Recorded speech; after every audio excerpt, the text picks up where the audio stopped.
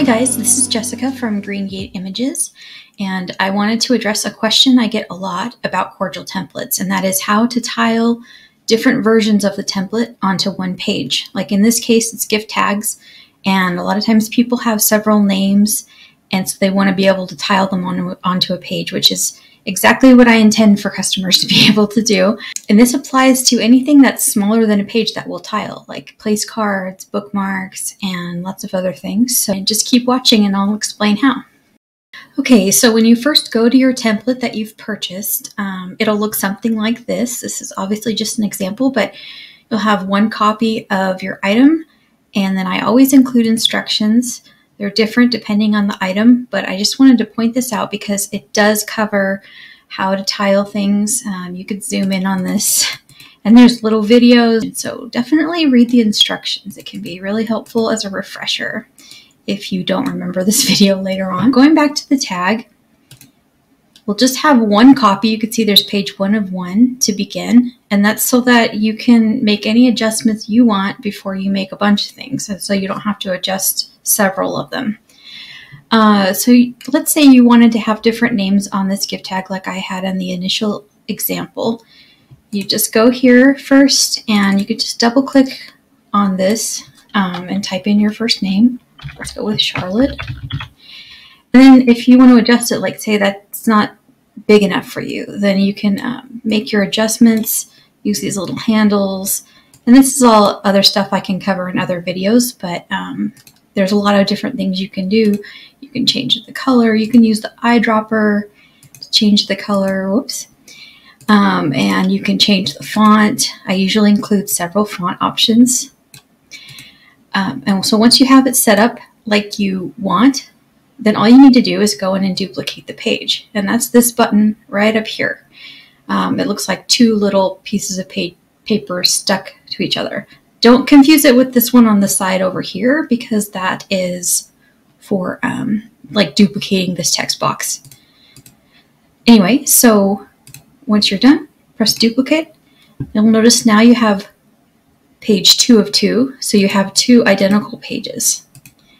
So on the second page then, you'll just go in here and you're going to change this name to whatever you need.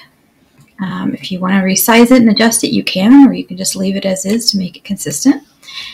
And now you'll notice that you'll have 2 different names.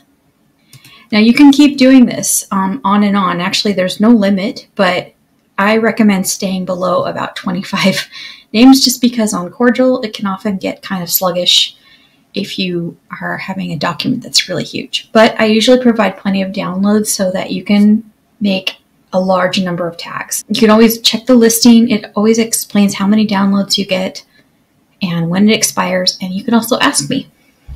Okay, so once you have it, fit all your names in there, I'm going to actually just go ahead and add one more. Let's go ahead and put, oops, I guess that's similar to Charlotte. I couldn't think. And let's just change the color of this for fun, just so you can see. Always make sure to save your changes. Now, I tend to save like all the time. When I'm working on stuff, it's just an automatic thing. I save like every few seconds. I'm so paranoid of losing my work. But make sure you save before you download or exit out of the tab, because it will not automatically save. So to download your tags, now that you've filled in the names you want, you just click on the download button. You'll want to choose PDF because that's the only format that lets you tile the page. There's also JPEGs and PNGs that are available, but it doesn't let you tile. Hit next, and it presents you with some more options here. Paper size, it defaults to 8.5 by 11, but you can switch to different sizes if your printer has different sizes.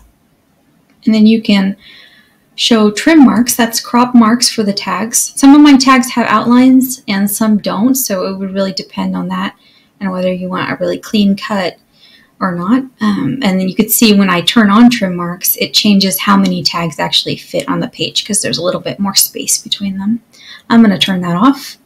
And then it defaults to having multiples per page, which is good to begin with, because if you turn that off, it's just going to have one little tag in the middle. So we want it to do multiples, but we want it to have different designs. So we just toggle this little switch right here, and now it's going to show all 3 names, and it duplicates the names to fill the page. So since we only have 3 different names, it actually has 4 copies to fit the 12 slots. But if you had 12 different names, that would fit all of them on here. And down here you could see it's only 1 page now, so you have a much smaller document. And then you just go ahead and click on download, and that's it. I hope this was clear and helpful, but please let me know if you have further questions.